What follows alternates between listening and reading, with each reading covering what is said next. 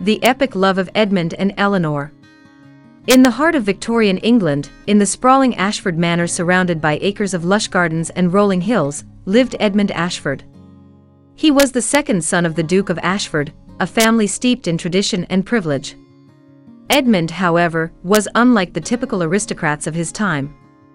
He was a man of intellect, fascinated by the sciences and arts, and had a humble disposition that endeared him to many.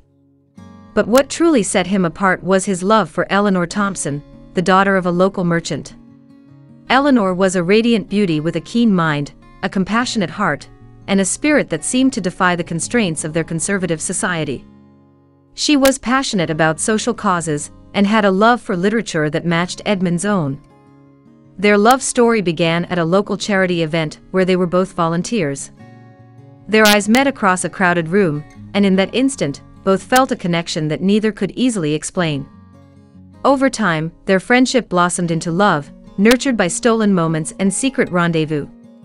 However, Eleanor's father, Mr. Thompson, had other plans. Intent on elevating his social standing, he arranged for Eleanor to marry Lord Blackwood, a man of immense wealth but dubious character. Eleanor was devastated but felt powerless to defy her father's wishes. Just when Edmund was about to declare his intentions to Eleanor and her family, a monumental challenge arose. His older brother, Charles, fell gravely ill, and Edmund was sent to the Americas to oversee the family's business interests there. Torn between love and duty, Edmund chose the latter, promising Eleanor he would return for her. Edmund's journey to the Americas was fraught with peril. The voyage itself was treacherous, with storms battering the ship and causing significant delays. Once he arrived, he found the family's business in disarray, plagued by poor management and dishonest employees. But Edmund was not one to be easily defeated. He rolled up his sleeves and delved into the work, using his keen intellect and managerial skills to turn things around. He renegotiated contracts, improved working conditions, and even fought off an attempt by local bandits to hijack their goods.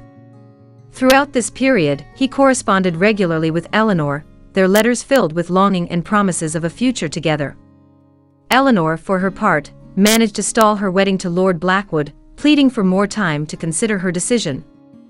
After 2 arduous years, Edmund received word that his brother had recovered. His mission was complete, but he had lost valuable time.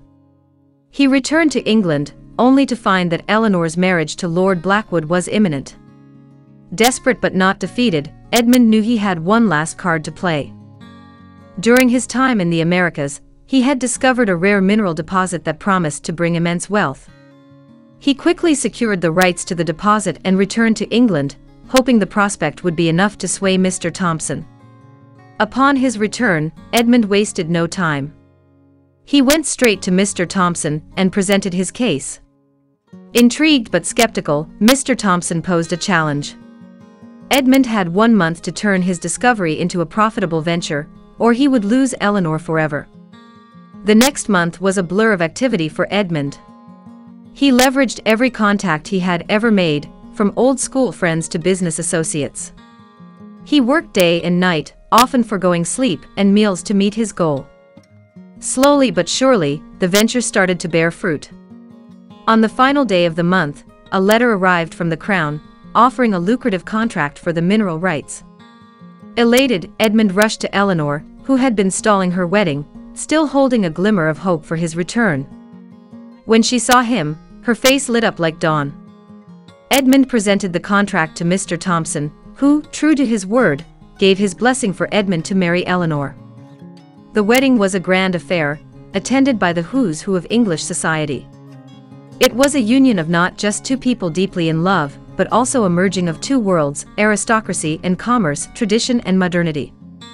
As they stood at the altar, exchanging vows that sealed their eternal love, Edmund realized he had overcome monumental challenges, not for glory or wealth, but for the one thing that mattered most, love.